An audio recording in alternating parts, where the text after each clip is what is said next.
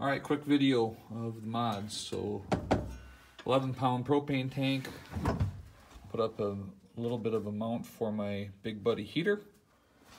This is my card jump pack. It actually is going to be my main power source for all the electrical equipment. I do have secondary down here. I kept my battery box. If I want to use that, I can. Super simple to hook it up. Just a little container store, shallow dish, if you will. Quick connects via banana plugs if I want. Those have power, of course.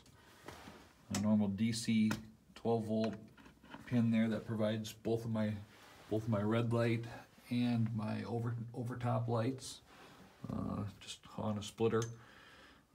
Then I have interior lights inside of my tub. They're on a switch. Another switch to turn on and off my ISO power glow cup holder.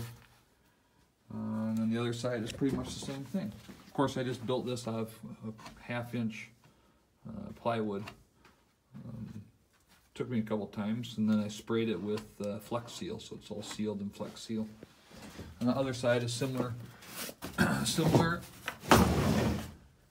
Same control panels, turn on and off the lights, turn on and off your ISO power lights. Got my speaker wire plugs, if you will, cigarette lighter, USB plugs, of course, voltmeter, all on here as well.